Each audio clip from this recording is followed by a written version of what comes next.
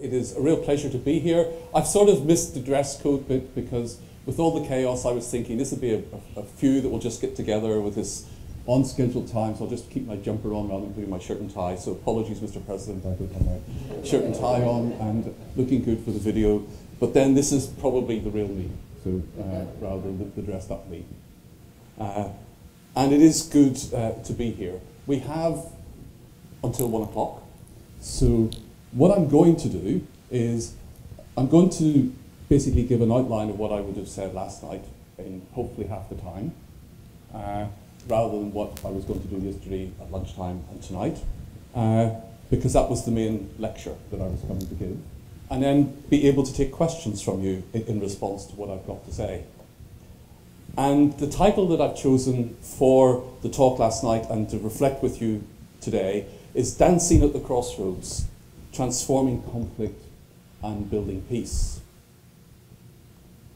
When we look on our world and listen to our news, it is very clear that we live in a time when the dance of death, rather than the dance of life, is the predominant metaphor of what is going on around us.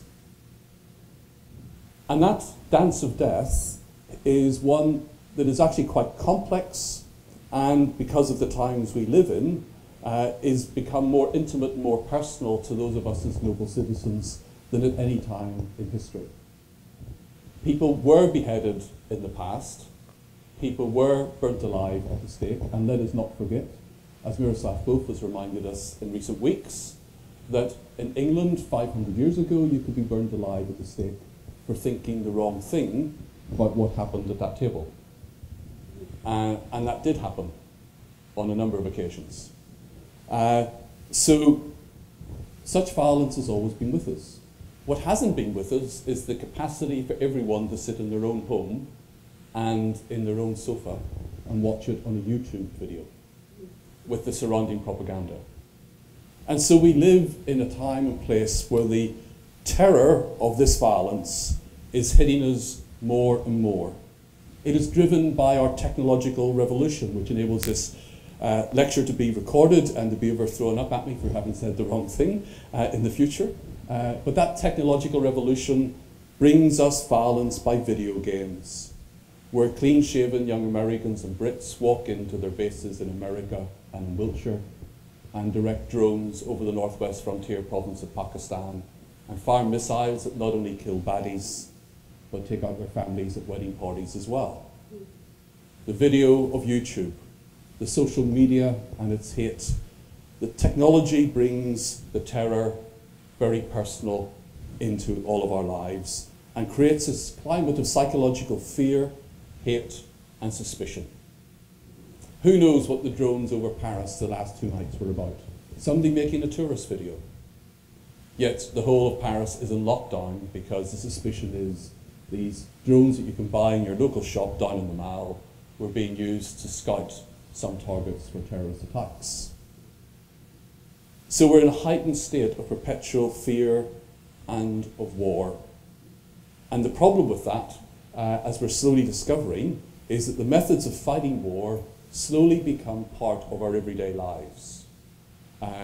So the story that's just emerging about Chicago police almost using centres for rendering people out of the way while they sort out who they are and what they're doing, and not giving them access, using methods that have been used in Afghanistan and Iraq, coming back into our criminal justice systems. The same in Britain, with the legislation about wanting to stop universities and Christian unions suspecting that they're going to have all their speakers submit their addresses before they can be given in the university in case they're whipping up religious hatred by teaching some Christian truths about other faiths or whatever in the conservative CU movement. So the perpetual war is creating a psychology of fear and suspicion, and it is profoundly personal because the violence that we're being reminded of and seen on our television screens is profoundly intimate. Beheading people, rape as a weapon of war, not just of women but of men, affecting people, their families, dehumanizing them, degrading them, not just defeating them, ripping apart their structure, making them unacceptable and untouchables in their own culture. And this is a dance of death that we find ourselves in. It is a dance of death that is fueled by a question: how do we live with our deepest differences? And the answer at the moment is not very well.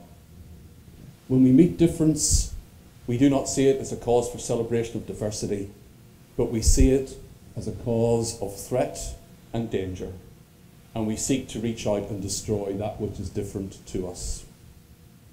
The Danse Macabre is an artistic genre of late medieval allegory on the universality of death. No matter one's station in life, the dance of death unites us all. And such a dance was performed consisting of the dead or personified death, summoning representatives from all walks of life to dance along to the grave, typically with a pope, an emperor, a king, and child and labourer. They were produced, such plays and such dances, to remind people of the fragility of their lives and how vain were the glories of early life. We find ourselves in a world where we thought through technological advances, dealing with mass hunger, providing for economic growth rather than stagnation, that we would live in a world where we could put off until the end our thoughts of death. And now violence and war is bringing that home to all of us. Dancing at the Crossroads picks up a metaphor that is at the heart of Irish culture. The Crossroads in Ireland were the place where those living in a townland gathered to do business and to meet and to celebrate on festivals and social occasions. An Irish president, the first Irish president of the independent state, Eamon de Valera, used the metaphor of maidens dancing at the crossroads as an image of his ideal rural Catholic Ireland, holding back the pressures of modernity and reform. For the people of Northern Ireland in 1968, the Crossroads became a haunting metaphor as our then Prime Minister Terence O'Neill broadcast to the nation his famous Crossroads speech on the 9th of December. He set out a choice before the whole community, mainly his own people, the Unionist community, the people who Ron referred to, of which I was a part, who have been deemed to be the bad guys of history, like the Afrikaner in South Africa and the white in the deep south of America.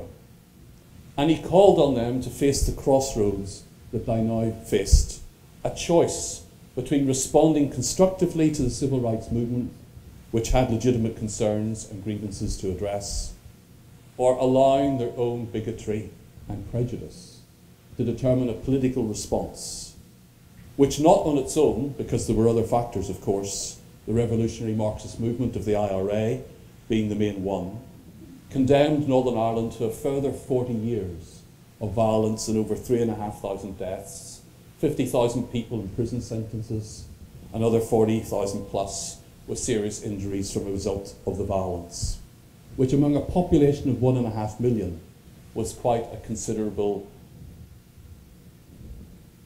number of proportion of the population caught up in the consequences of our violence.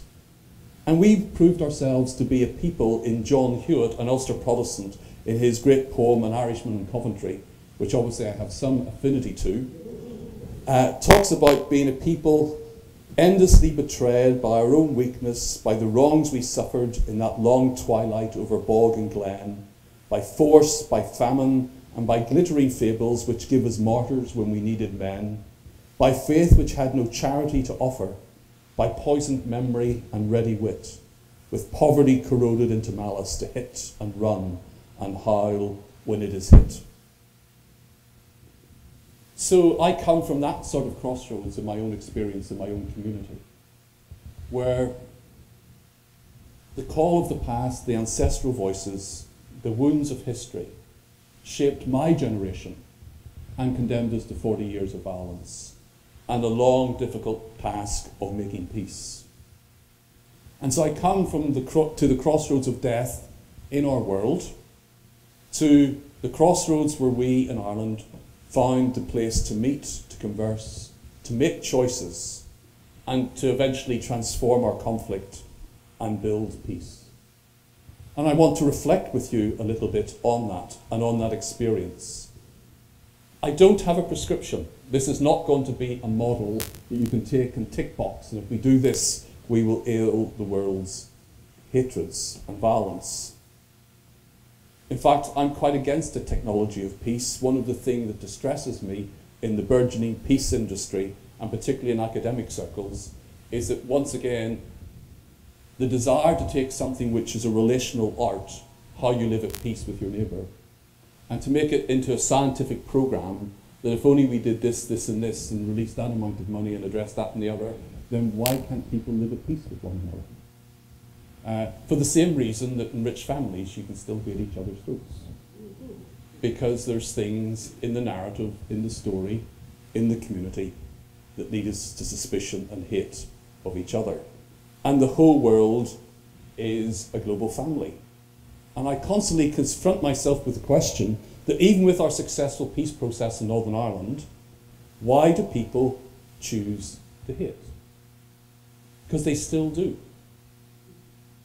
We have a political peace process, but we still do not have reconciliation. We still do not have a healing of our relationships. And why not only do they choose to hate, why do they choose to do so completely? Where is this anger coming from? And how can we begin to address that in the art of making peace together? I want to put to you a number of metaphors about this crossroads. Crossroads is a place where four roads meet. And there are four roads that I think feed into the conflicts of which we find ourselves apart. And the first road is the political road. The conflicts that we face and the reconciliation that needs to develop in response to them, it's always political. My simple definition of politics is the art of negotiating relationships. So there was a politics of even coming into this room. Who sits where? Who you opened the door from? I doubt many of you would have pushed your way past the president. So there's a political relationship negotiated even in an ad hoc gathering like this. And that's the simple art of sharing space together, of sharing communities together, of sharing churches, of even being in family together. The personal is at the heart of how we negotiate our communal space. It is out of the personal we become relational to each other. And right at the core of that is the whole issue of identity and belonging. Who am I? Who are you? Who are we? Who are they? And what is the story that we have shared together in the past? All of us have to have a strong sense of who we are. If we weren't, you wouldn't be sitting here. You'd be locked up in a padded white room somewhere, in a straitjacket. And the same is true of communities. I do like talking more about identity conflicts than about ethnic or tribal or national conflicts. The conflicts of our world are where the holding of identity has gone wrong. And normally because, and particularly out of Northern Ireland, because we hold our identity in such a negative way. It is easier to say who I am not you, than it is to say who I am. And when I define myself as not being you, when I meet you, whether you're Catholic, Irish, Muslim, Egyptian, Syrian, then the you is no longer acceptable to me because I'm not you. And you become a threat. And it's something that I cannot tolerate and find it hard to have a relationship with and to negotiate space with. And so when we meet that difference, rather than the interface, in the words of Miroslav Volf, becoming a place of embrace, it becomes a place of exclusion. Rather than a place of celebration, it becomes a place where we want to destroy that which is on the other side because it is threatening to us. And all of that negotiation of the personal, of the relational, is a profoundly political act. So all of our conflicts are profoundly political. It is about negotiating relationship between peoples and individuals. And we have a particular problem at the moment. We are in one of those phases of history where the geopolitical balance of power is changing. both by demography and population changes, and by shift in wealth, and coming to an end of a remarkable period of economic growth over the last 70 years, and heading into economic stagnation. And therefore, the negotiating of those relationships is profoundly problematic.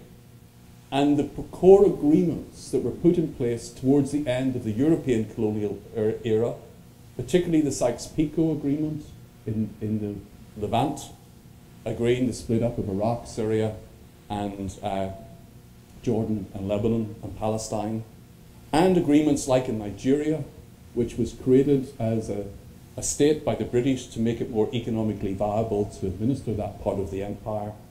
Such agreements are now collapsing as a resurgence of identity politics, a redefinition of who peoples are, sort of reaches out in anger against the imposed nation state, which has been kept in place primarily through dictatorial regimes that we have given lip service to.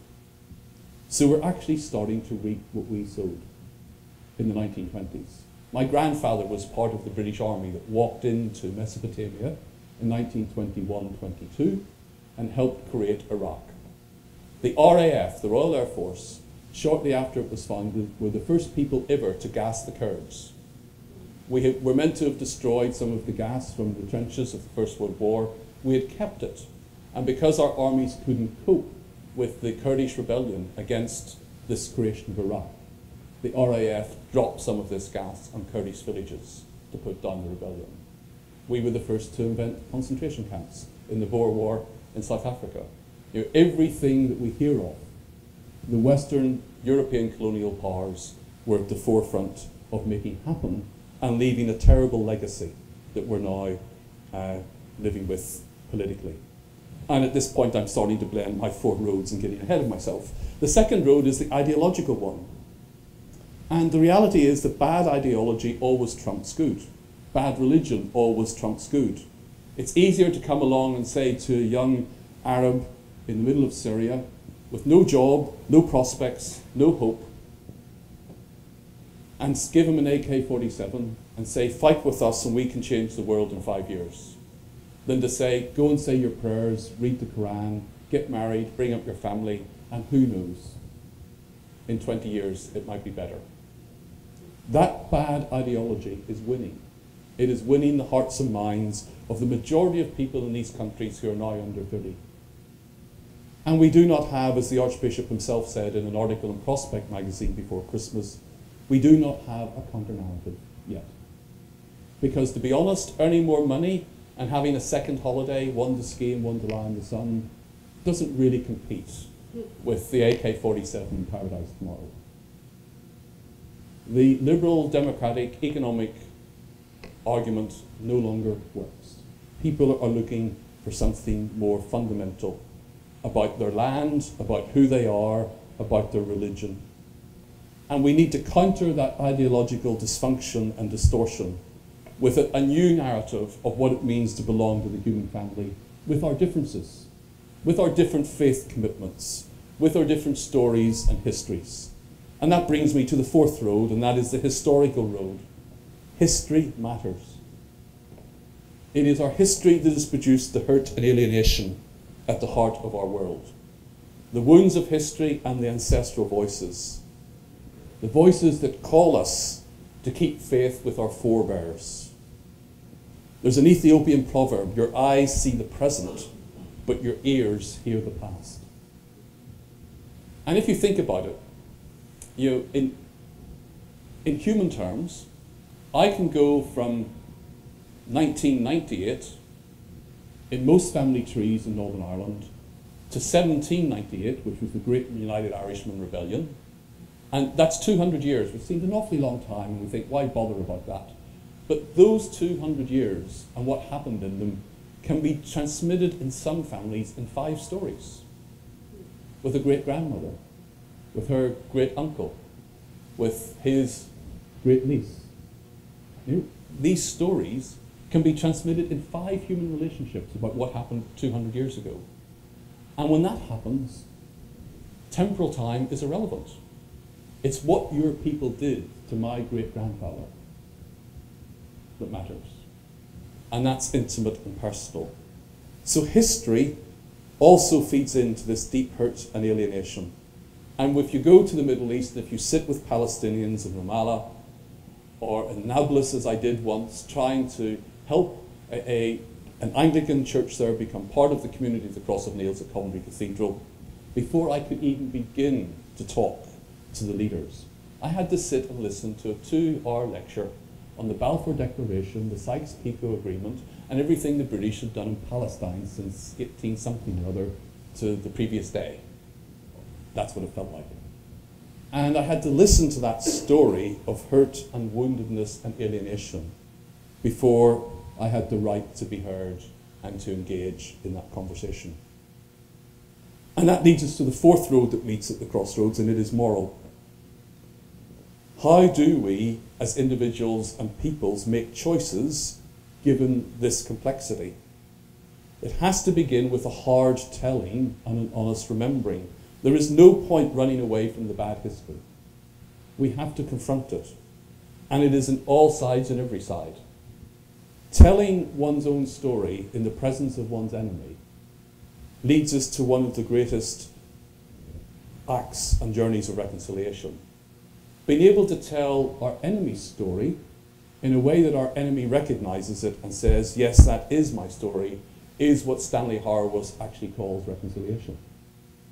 And he says, therefore, God is our greatest enemy, because God comes in the incarnation and tells us the human story as it is, in a way that when we recognize it and say, yes, that is our story, and fall on our knees before his love and grace, that we find ourselves reconciled with God.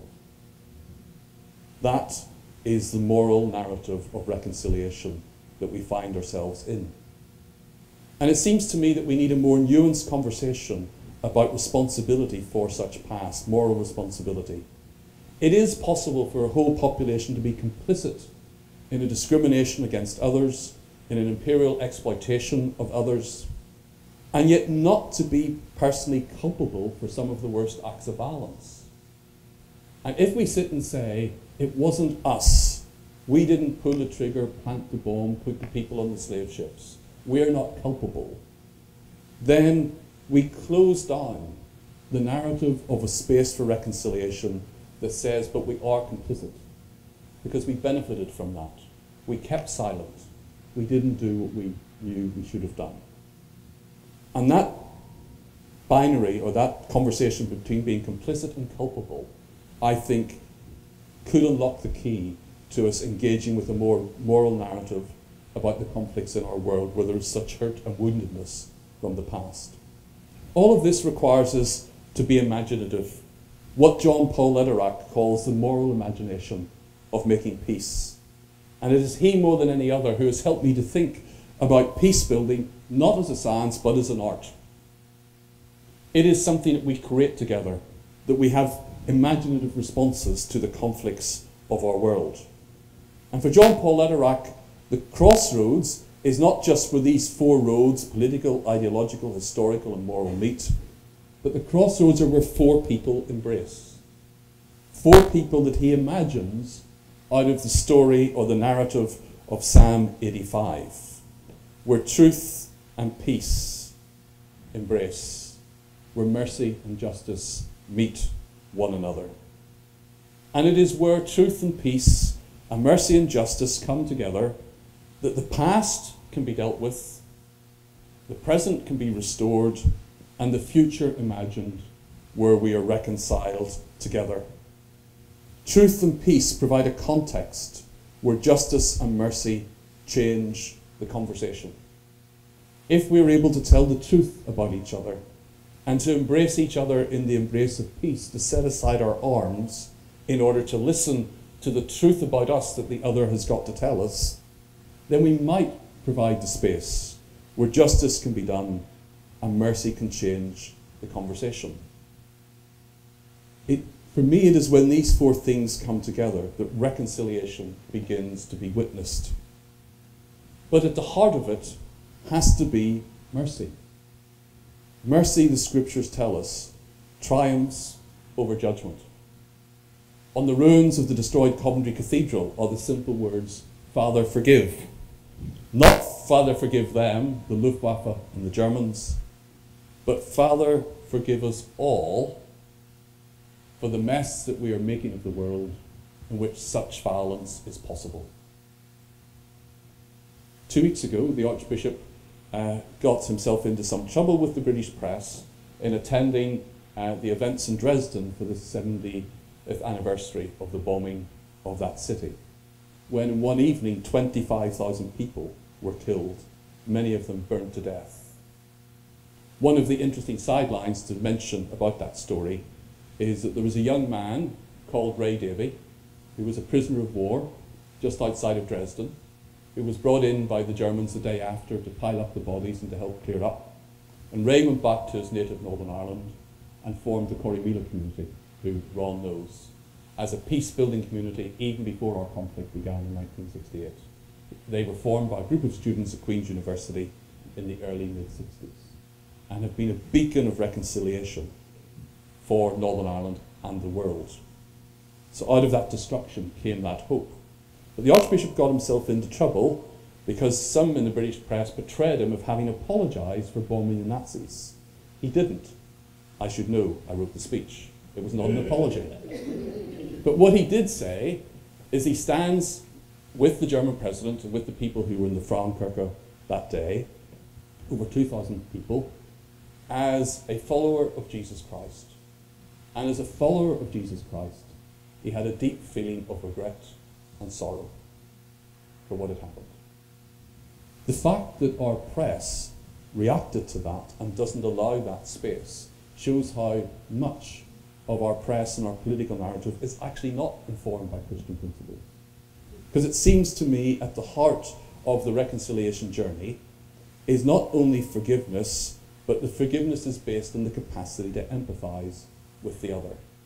And as he said in the speech, and this is going to be in the tape, but I'm going to say it anyway, the great sacrifice of a speechwriter, you give away your best ideas about reconciliation ever to your principal so he can say them. So I've been saying this for years, nobody pays any attention, he says it and gets the headlines. That's goes with the job. But my one insight that I think I've had about reconciliation, that we know that reconciliation is happening when we have the capacity to memorialise the suffering of our former enemy. It's not about structures and all the things that we look at, when we actually have the human capacity to honour the suffering of the other. That's what the Queen did when she came to Ireland and stood in front of the memorial for the 1916 rebellion in Dublin and listened to commands being given in Irish and bowed her head. These Irish rebels, whose successors went on to lead a very brutal war of independence based on assassination and terror. And she stood there and honoured their suffering. It's what Unionists have done in Northern Ireland in recognising, some of them anyway, what it cost for the IRA hunger strikers in 1981. That was an act of bravery. There was suffering for the families. It is what the IRA have done on occasions in acknowledging the hurt and the suffering that they had caused and brought upon their enemy. And it seems to me that that's where we know that reconciliation is beginning to happen. That's when we can demonstrate that mercy is triumphing over judgment, when we're able to genuinely memorialise the suffering of those we once were at enmity with. How do we learn to do this? Where is the dance, a dance of reconciliation? Where do we learn to dance to the one tune? In different keys maybe, in different harmonies, but the one tune of our common humanity. How do we create this narrative of the future, this dancing at the crossroads, which can be the hope of our world? The first is to recognise that an inclusive society is not necessarily a reconciled one. You can have as many laws of equality and acceptance and inclusion and non-discrimination and civil rights enforcement that you want, but it does not necessarily mean that people are reconciled with one another. Inclusion does not equal reconciliation. Reconciliation requires that we seek to build common ground, a sense of belonging together, where we acknowledge the past hurt we've done and we profoundly change our attitude to the other.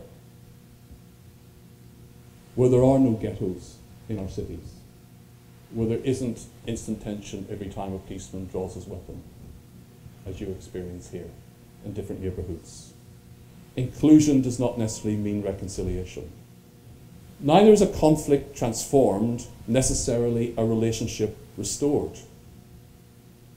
When we change our conflicts from violent ones to peaceful political ones, as we have done in Northern Ireland and have done in many places in the world, if the relationship is going to be restored, we need to renegotiate our identity and our whole place in the world.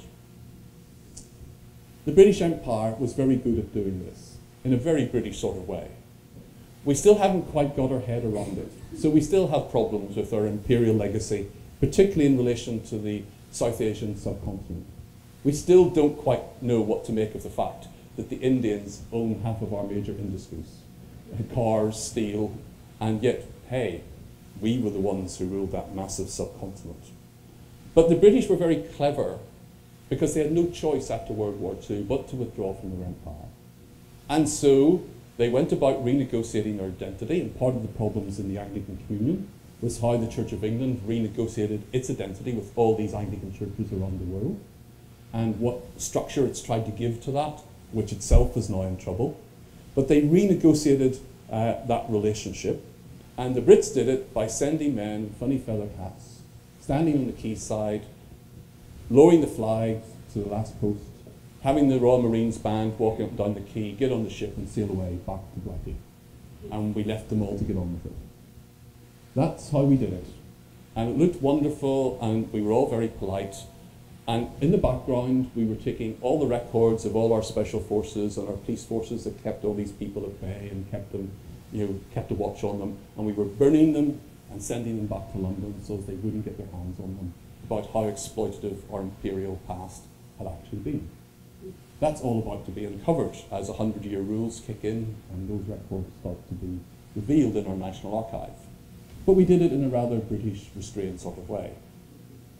My fear is that the American Empire will be totally the opposite, that you will go out with a tantrum, and in so doing, bring everybody down with you. Because that's part of your culture. Your culture wars are slightly different to our culture wars.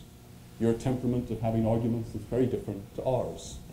You're a society that is more weaponized than ours in ordinary civic interactions. There's all sorts of things that are danger signals about how you renegotiate your identity and your place in a world that is changing, where the power is shifting, where it is something that has to be accepted and heard and listened to, and where the dance becomes one of reconciliation rather than death and violence.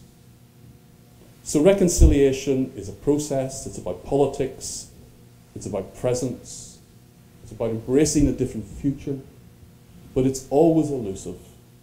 It is hard to say that we've got there, so it's a constant quest. And it's a dance we have to be taught by God. I don't think you would be surprised, being good Americans, if I didn't finish with Simple Gifts and Lord of the Dance. And we know that song, that how God came in Christ and danced among us and changed the world.